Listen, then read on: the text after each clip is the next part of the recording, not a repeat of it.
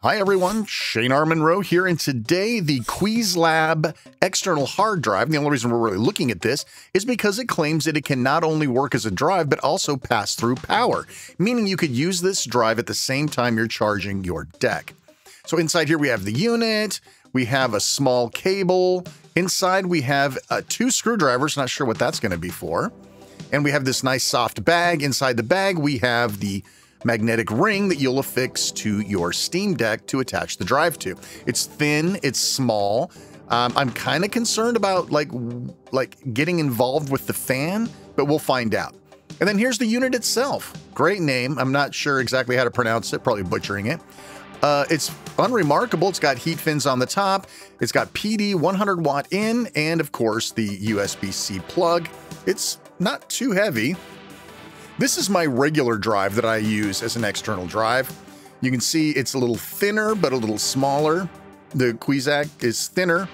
The plate screw is a star-based screw, so you're gonna have to have this included star screwdriver, which is ridiculous. There's no reason that shouldn't have been a Phillips screwdriver head. Inside we have a thermal pad. Looks great. I mean, it's perfect. It's nice of them to include that. And let's take a look inside my smart drive, which I know works very, very well. There's my drive in there, and you can see they both have a capacitor. The Qwiizlab, if however you pronounce that, seems to be a little bigger. So that's something worth noting. And let's go ahead and check the drive. Let's make sure. We'll do a little gut check here. It does indeed fit. Now I'm gonna have to take this screw off, and guess what this is? This is like a standard flathead screwdriver. It's just it's ridiculous. And there's a spring on it.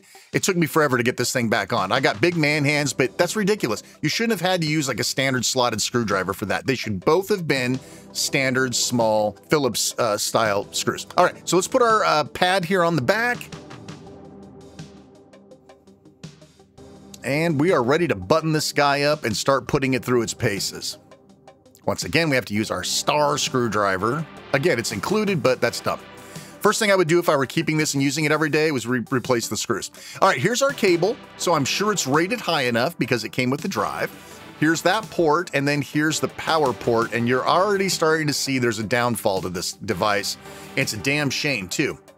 So I've got to decide where I'm going to mount this thing.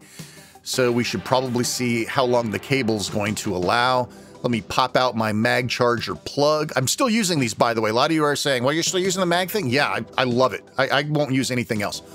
Okay, so let's plug this in and see just what my options are for mounting this thing. Now, it's got a big old magnet on it, so I probably don't want to put it anywhere towards the middle. And even if I did want to put it towards the middle, I can't because it's just not that long. There's our power input. That's horrifying. How are you gonna plug that in? I want it to be away from the magnet so I can't tilt it. There's not enough room. I could replace the cable, but come on. I certainly don't want to put it there. All right, so I went and checked my smart drive's cable. I thought, hey, maybe this is a little bit longer. Give me some options here. But unfortunately, it's exactly the same, I believe, in the same length. So that's not going to help me out. So I'd have to get something longer if I wanted to mount it differently. But maybe we can make it work like right here, but let's see what that looks like. I use those rear paddles all the time. Well, that's a wash. It's not gonna work. So I think what we're gonna need here is a 90-degree elbow. Now, of course, if you get an elbow, it's gotta be rated to the power capacity, rated to the data capacity. Fortunately, I happen to have one of these on hand. For just such an occasion, I will have a link in the description below how to get the right elbow here. All right, well, hey, listen, this might be a little tight, but I think we're in business here. So I think it's time to put this ring on and see how the whole magnetic mounting thing works. All right. So we'll put this, well, let's attach it to the drive and then put the drive where we want it and then tamp it down. So probably somewhere right in here, I guess. All right, push it in, lock in your answer. All right, perfect. It's nice and sturdy. We'll plug it in. Let's check the fingers here. This is going to be the test. Hey, all right, this works. All right, good deal.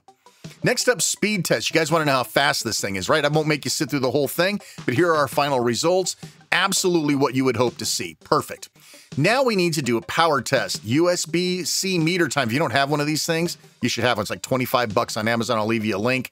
So what we have here, if we plug it directly into power, we're getting about 38 watts in. This is providing enough power to full fast charge the Steam Deck at 25 and still providing all the necessary power to play the game. Now, this is good. This is 38, and you can see that our charging time here is commensurate with what we would expect to see. All right, now we need to test it going through the drive. Yeah, guess what? It's 9 or 10 watts shy. That's a ridiculous amount of power to not pass through. So yeah, you can see we're already suffering on charging time. Not good. So what this thing really is passing through is about 30 watts of power. Not great. Not great at all. All right, so let's do the Windows boot test. We're going to see how long it takes to boot Windows here, because this is one of the primary reasons somebody wants to add an external drive, is to have a second operating system or some means of running other stuff. I'm very pleased. The boot time there is perfect. I would not complain about that at all. There is one more thing, though, about these drives. What happens when you remove power to them? Especially in Windows, it's very, very finicky. So we're going to reboot Windows again, this time with the drive in place, and we're going to pull the power. Now, it's being powered by the Steam Deck. You would think that if we pulled this, it'd be no big deal, right? But this is a use case we need to explore. Let's unplug it. Does it blue screen of death? No. Hey, that looks promising. Okay, that's cool. But there's one thing that I noticed right afterwards. It's dead. The entire OS is locked up. No touchscreen, no trackpad. You're done. A hard power off is the only way you're getting out of this.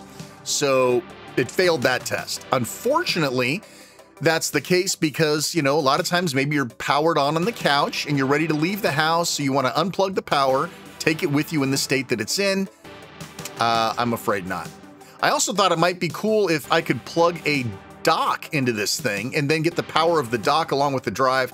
But no, it is only power input. There is no data going through there. So that's a wash as well.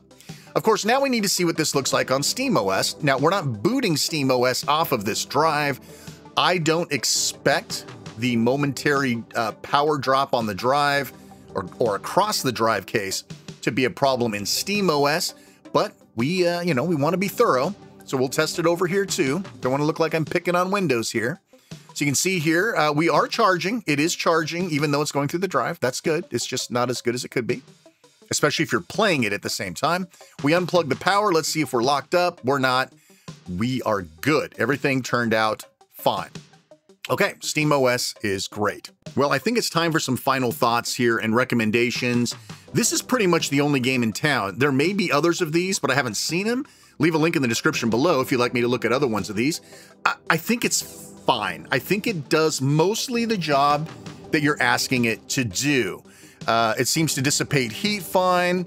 The magnet on the back, I never like putting magnets on the back of my Steam Deck, but based on where we mount it, it's probably fine. Longer cable might give us some different mounting options, right? So maybe we could mount it sideways towards the bottom here, where we would have a longer cable going up to the deck, but we wouldn't have to worry about using a joint. Again, the magnet's right there in the middle, the fan, I don't know. I think we're okay from a magnetic point of view, but I'm concerned about the power, right? The power is the only thing. The speed's great. The power is the problem. It's only passing through about 30 watts, and that's probably not very helpful. All right, listen, if you like what you're seeing here, please like, subscribe, hit the bell. You guys know what to do. Leave a comment, really helps out the channel. And of course, if you use those affiliate links in our description, it will help out the channel. I'm Shane R. Monroe. Thanks so much for watching. Take care, everybody. We'll see you next time.